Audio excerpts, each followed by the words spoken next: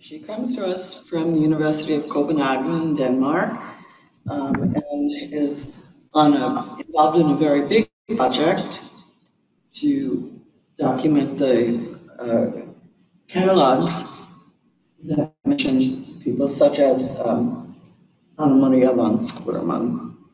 So we'd like to let you begin today. Take it away. Thank you.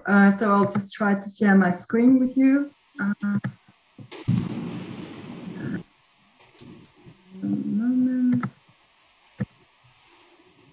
So can everyone see my PowerPoint as it is? Yes. Yeah.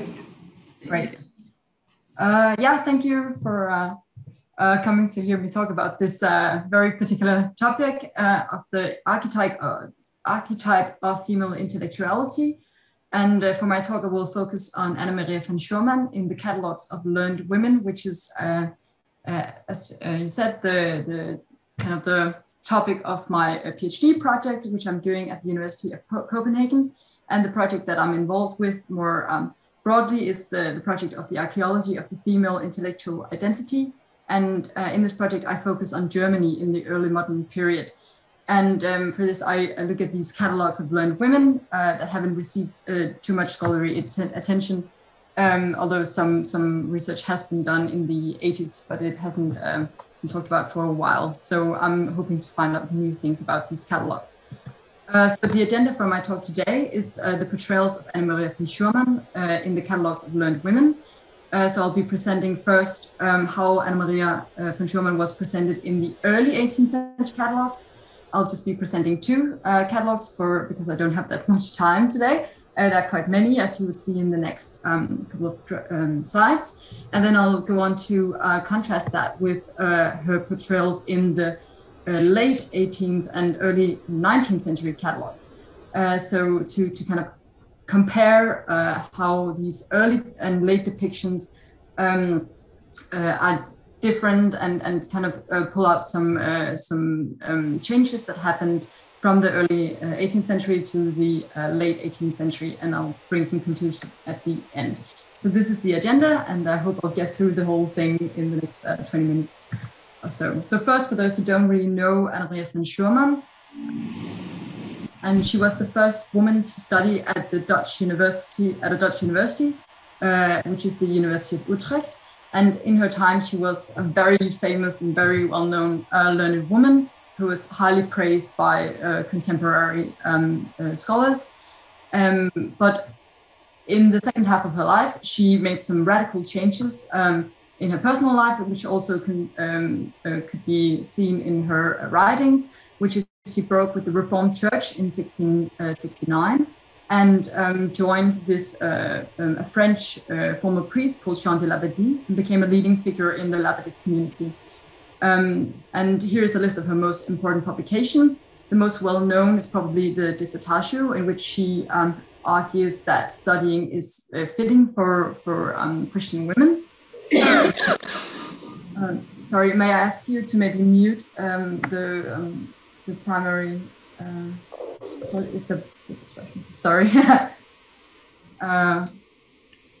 Great. Yeah, so this is just a list of her most important writings. So I'm also going to talk a little bit about how this break with the church and how her involvement in this Labadist community was portrayed in the catalogs and how that influenced her reception. This is just kind of an overview. So this is of the German catalogs. So there are catalogs from several countries, but it was a genre that was very popular in Germany, and therefore there's a lot of catalogs, which I'm looking at in my project. The ones that are in bold are the ones that mention Anna-Maria von Schumann. So as you can see, she's mentioned in quite a lot of them, and often she's really portrayed as this archetype of female intellectuality. She's highly praised. She's seen as kind of the epitome of learned women, which is also why I'm focusing on her in this talk. So she's mentioned in, I think, more than half of the catalogs, and some of them are too early for her to have made any influence, so they shouldn't probably really be counted. Yes. So to illustrate the way she's portrayed in the first, in the early 18th century catalogs, I am going to be talking about two, and this is IAPh2021, a catalog from 1706, and Huber, who wrote a catalog in 1717. And I've called this part of my talk In Praise of Female Learnedness, which will be clear in a moment why. So for the first catalog, which is by Johann Caspar IAPh20, she's described in this way. So she is decorated with so much learnedness, lofty sciences and arts, that one has either never in the history of the world or maybe in 1,000 years come across such an excellent exemplar within the female sex. So this is really just to show how exemplary she was seen to be in this time, that she was really seen as the best learned woman out there.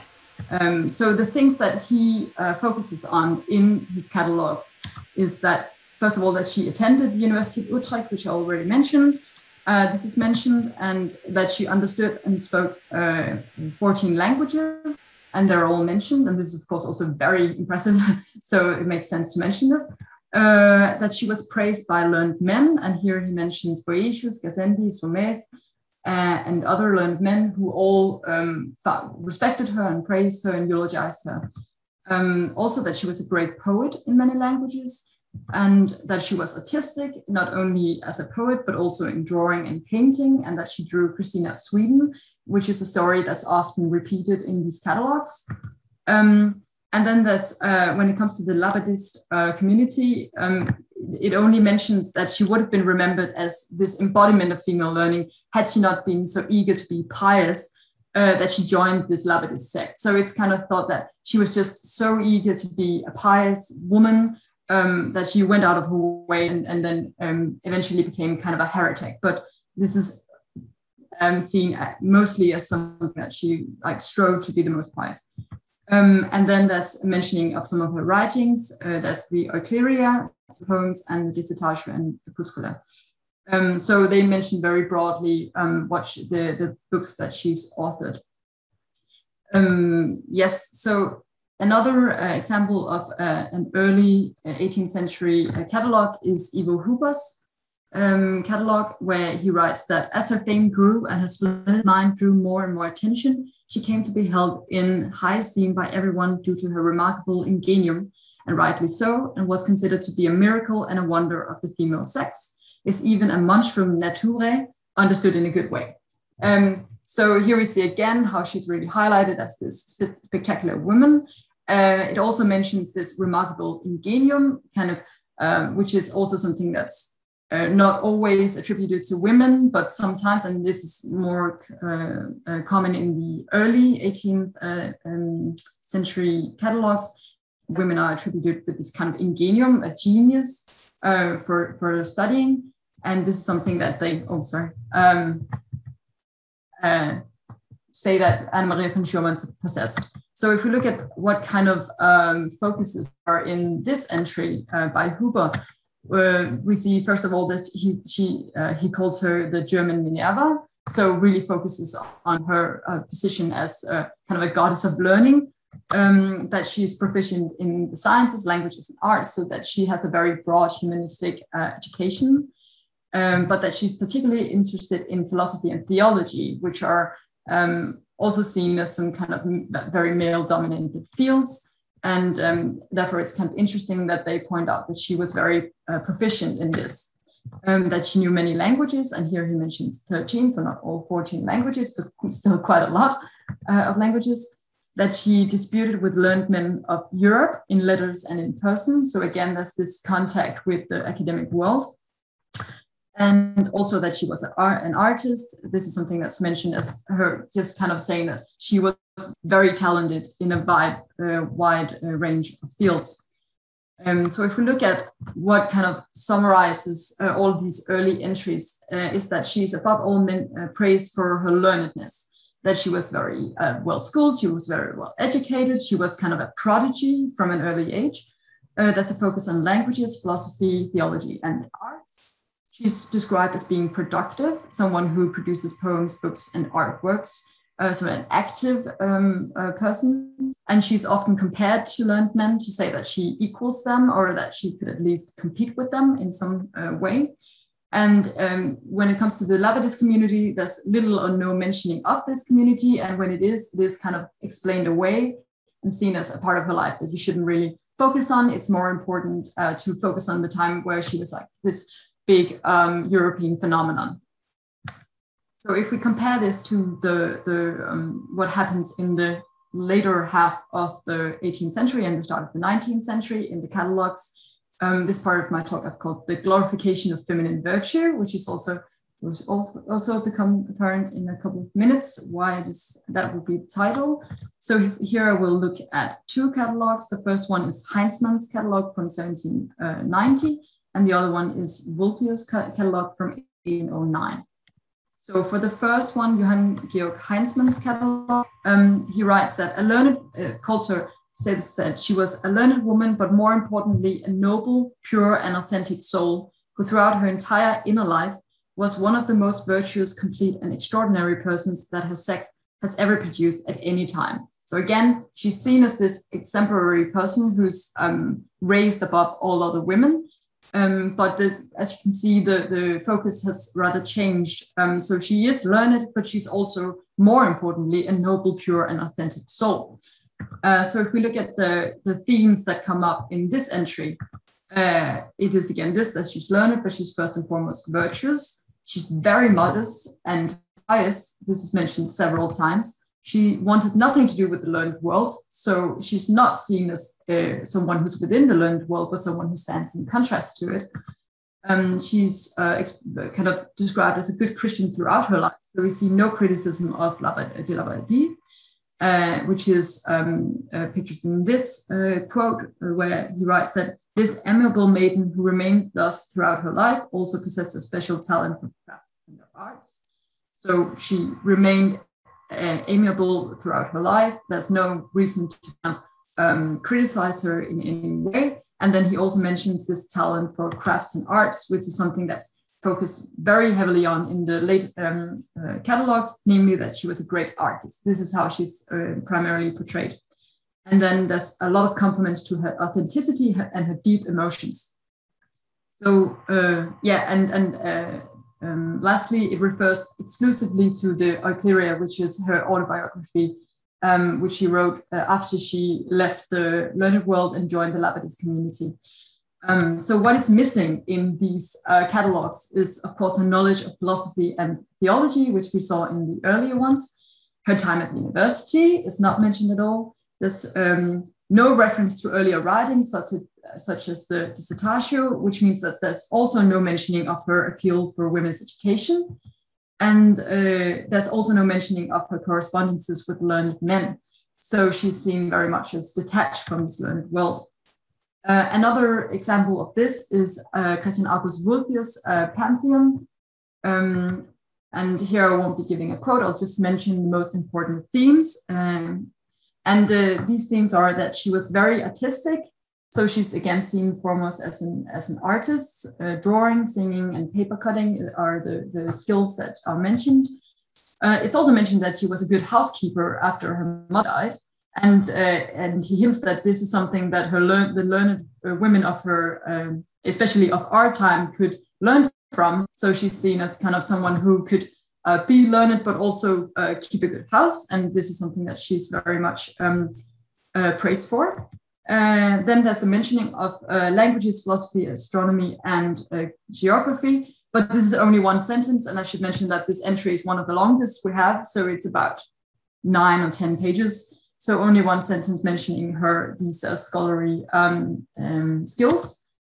Then there's a mention that she refused Jacob Catt's proposal. So there's also this need to kind of mention her romantic life and the fact that she was never married and that she was attractive to men, or men proposed to her, but she said no. Then there's kind of this picture that she didn't really want to be a part of the learned world, but she was forced into the learned world because she was so talented, and these learned men saw that she was talented and wanted to kind of introduce her to this world, but this was against her will, and this is the picture that's drawn in this entire entry. But then eventually she gave up her studies to devote herself to God, which is also something that she's praised for. It quotes Eucleria at length and applauds her purity, innocence, truth, simplicity, love, and modesty. So these are all the virtues that she's complimented for. And it also draws mostly on Eucleria. When it comes to the question of the Labadist community, he tells this story that Labadist made her his student. So she becomes a very passive person in her own story. So it's not that she chose to join the Labadist community. So convincing when he came to her town that she kind of was ensnared by him. And then there's still some kind of he also kind of defends her choice to join the Labadie by saying that even though it might have been just a dream, so what he writes precisely is, assumed it was only dreams she had of this, of this community, how could the dreams of such an old maiden be more innocent? So saying that she wasn't really, it wasn't really a problem that she joined this community because she really just dreamed for a Christian, a better Christian church. And who could really blame her? She didn't really have any reason not to. So if we do a summary of the later entries, what she's above all praised for is her virtue, her feelings, and her piety. There's a focus on artistic ability rather than learning. There's a more positive attitude towards the Labadist community. And there's a focus on feminine aspects, such as houseworks, proposals, and modesty. But there's no mentioning of her time at the university. There's no mentioning of her correspondences with learned men and women, or her appeal for women's education. So if we want to do a comparison between the early and the late 18th century catalogs, we see in the early, I forgot to remove the name here, but it also goes for Heumann, which is another catalog that I didn't have time to mention. So in the early catalogs, she's mostly just attributed this exceptional learnedness. She's praised for being very clever, very intuitively learning a lot of languages and philosophy. And in Heinzmann and Vulpius's catalogs, it's mostly the feminine virtues that she's complimented for. In the early, there's a focus on languages, philosophy, theology, and arts. And in the late, she's portrayed rather as an artist than a scholar. In the early ones, she's portrayed as being part of the learned world, whereas in the late catalog, she's in conflict with the academic world and outside of it. And in the early catalog, she's seen as active and productive, someone who writes and produces poems and artworks. And in a way, she's portrayed more as passive and responsive in the later catalogs, apart from her artistic work, which is very much praised. And then there's no little mentioning of the Labadist community, or it's kind of ignored in the early catalogs, whereas there's a positive spin on the Labadists in the later catalogs. So I would argue that you could see this change in these portrayals, or this change in perspective as an kind of expression of an Enlightenment discourse versus a Romanticist discourse, which we see in the later catalogs. There's also, I would kind of support this by saying there's a focus on reason in the early catalogs, as opposed to a focus on emotion in the later ones. This reason is also seen as something that's universal, which means that women and men possess reason in not equal measure, but possess reason nonetheless. Everyone possesses reason, all people do. Whereas there's more focus on complementary virtues in the later catalogs. So men have some virtues and women have some other virtues, and these are both kinds of virtues are good, but they're complementary, they're not the same. So again, there's more of a kind of a turn towards equality, although equality is not completely secured in the earlier catalogs. And I would say if we kind of put it into more contemporary terms, there's a focus on difference between the sexes in the later catalogs. they are the same. Good. So I've reached my conclusions. So Anna-Maria von Schirmer was portrayed as the epitome of female erudition throughout the 18th and 19th century. So this is something that they all agree on, that she was really the number one, or that she was at least among the best learned women of her time. But in the early catalogs of learned women, they emphasize her intelligence, whereas the later catalogs focus on virtue, piety, and femininity. And I would argue that the two halves of the century could be seen as representing respectively an Enlightenment and a Romanticist worldview and a female ideal. And I think that's also my time. And so thank you for listening, and I'm looking forward to your questions. Thank you so much.